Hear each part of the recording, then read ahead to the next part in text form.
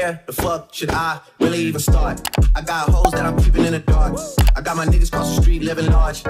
We are going to get into all the tea and all the things that I love to use when I edit my videos. If you want to see part 1, which is how I plan out all my content, including YouTube, Instagram, TikTok, then you can find that video here, wherever it's at, and linked in the description box.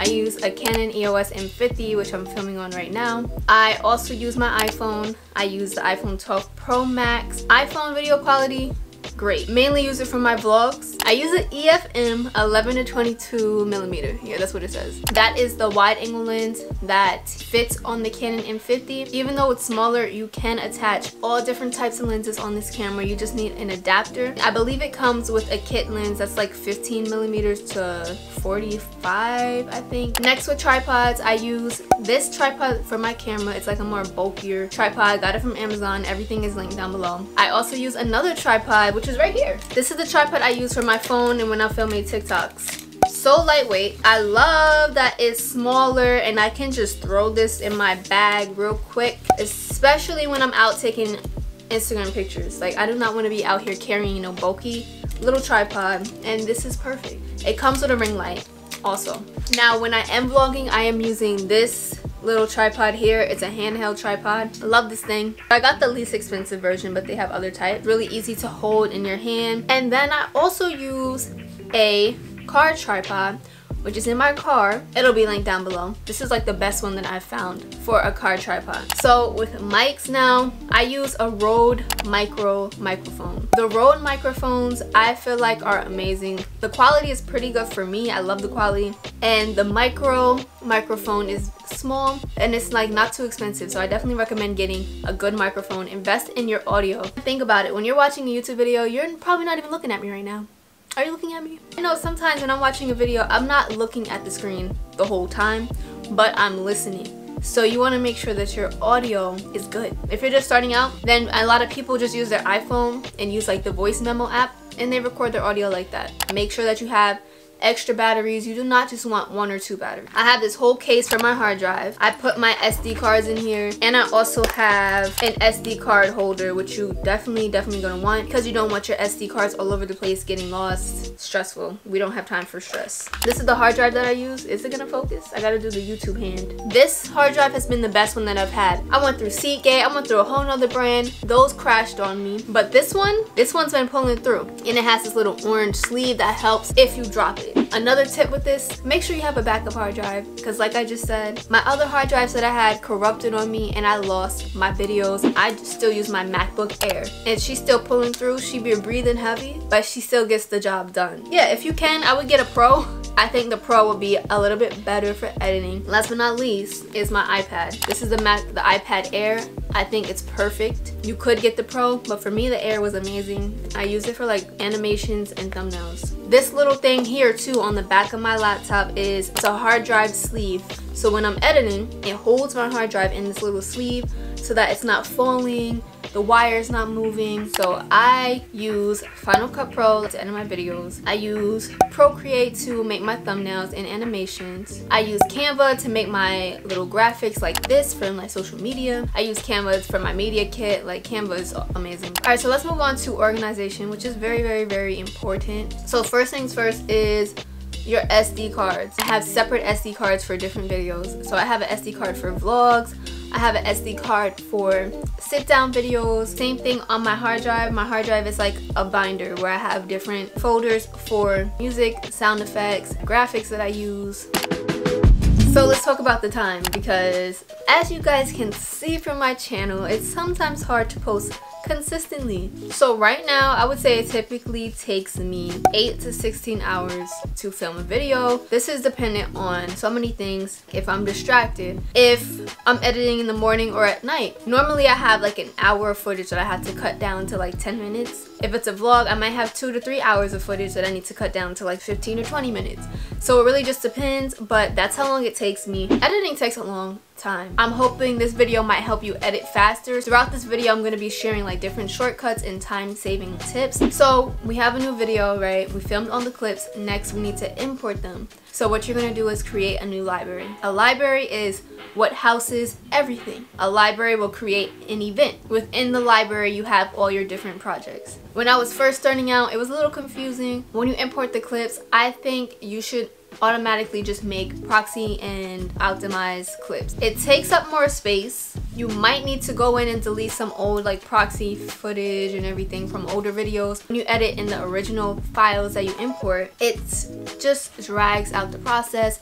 It takes a little bit longer. The video starts lagging. It's just way easier to edit in like optimized media. Also, there's like a little toggle thing and it'll say like, do you want to show the clips in better performance or better quality? Always do better performance when you're editing. Within the library, you have the events.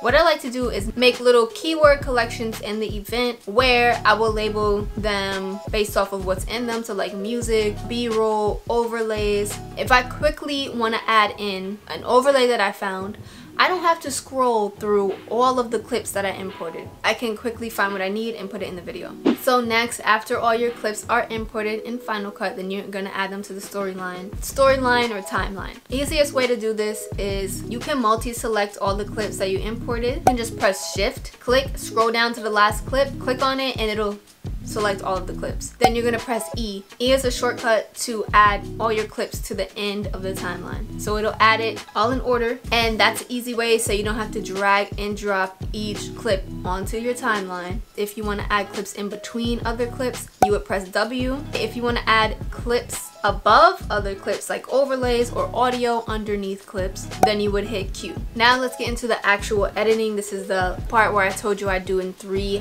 phases: the rough cut, the creative edits, and the final edit. So with the rough cut, what I do is take out parts of the clips where I am saying a lot. I be saying like a lot too. I'm trying not to do that. You don't want to overdo it where your video is choppy. Just let the video flow and try to take out as much as you can. Not my favorite part of editing, but it's necessary. So normally during the rough cut, I try to get my video down to the time that I want it to be at. So normally when I'm doing the rough edit, I don't really add creative edits during this time. So I like to create bookmarks. What I like about Final Cut, you can add little to-do marks on your video. I use the shortcut M to do this. And then I'll type in like add cricket sound effect here. And then when I'm doing my creative edits, I know where to put it. But sometimes if I'm like trying to get through a video fast, I'll add in the stuff then and there. How I cut down the video, you can use the shortcut B, which brings up blade. Blade chops up the clip, or you can also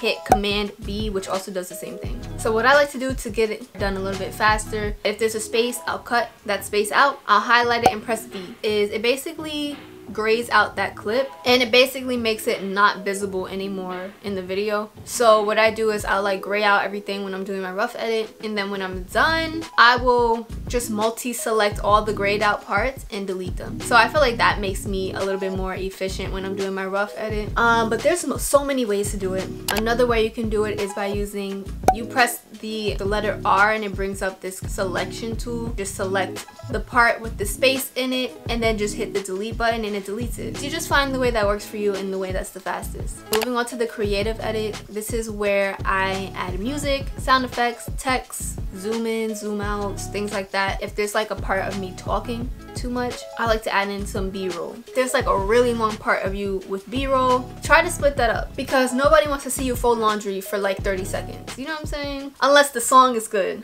But like, try not to have super long clips of certain things. You gotta mix it up. The last part of editing is the final cut. Basically, I just go through the video and make sure there's no mistakes, watch it over. If I have extra time on my hands, I'll like try to add more b-roll in, add more effects. I'm a perfectionist also. That's another reason why it takes me a long time to get videos out. You cannot be a perfectionist if you want to be consistent. Let me just say that. And that's the hardest part.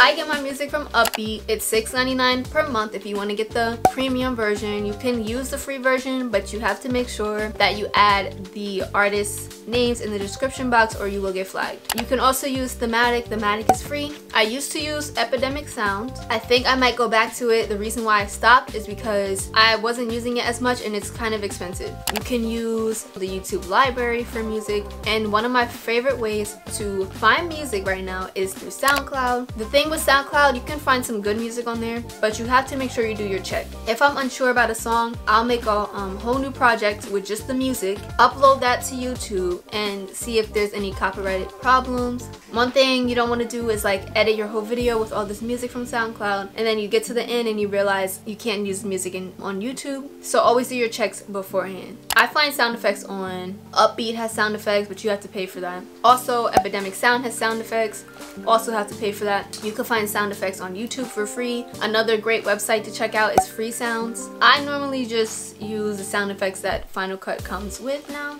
Favorite sound effects that I like to use is the mouse click one. I like to use the swish, bottle cork. I like to use the answering machine one. A voice effect that I like to use is the large room voice effect, and it kind of makes you sound like there's an echo. So with fonts now, my favorite fonts that I like to use is Helvetica. That's like the basic starter kit font. I like to use the font called New York. I like the New England, I think it's called New England font. It's like script. And there's another one. I always forget the name, but I'm gonna type it up here so you guys can see. You can find free fonts on defont.com. Font effects that I like to use, I really like the typewriter effect. I also like to use the bad TV effect on font.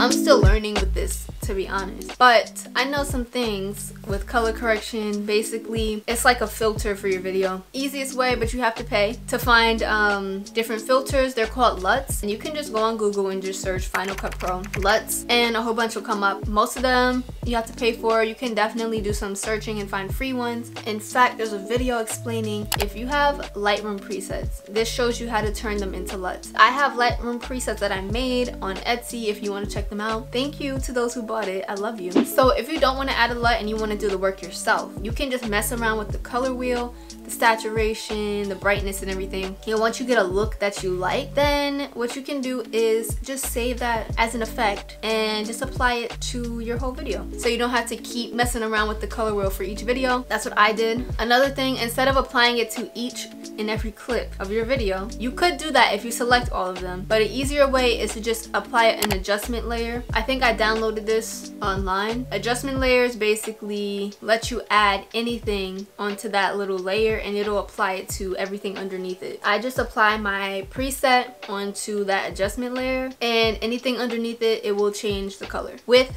color correction if you want to do it the free way. If you have a YouTuber that you like and you really like the way that they color their videos, you can download their video, import it into your timeline, and you can match the color of their video to your clips. So that's a free way of doing color correction.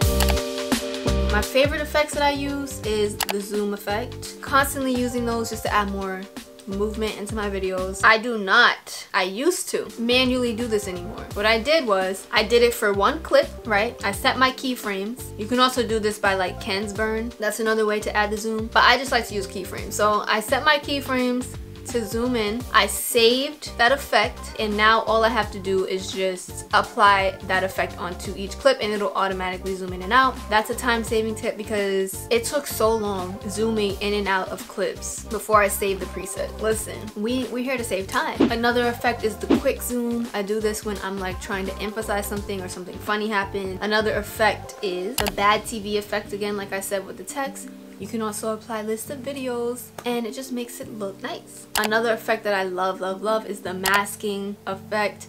I do this like when I'm cleaning. A lot of YouTubers do this. And what you would do is just like do a draw mask of yourself. But this effect is so nice. I love doing this. I also love to do this masking effect with text. I love when I see it in videos. Another popular effect is the 8mm effect. I found this template on YouTube for free, guys. Just search up like green screen effects, 8mm effects on YouTube, and they have so many templates that you can add. You can also purchase them too if you got money, right? You can purchase them on apps like Motion Array or like MFX, I think it's called MVX, one of those. But you can purchase anything you can think of, honestly, for a video. on these websites.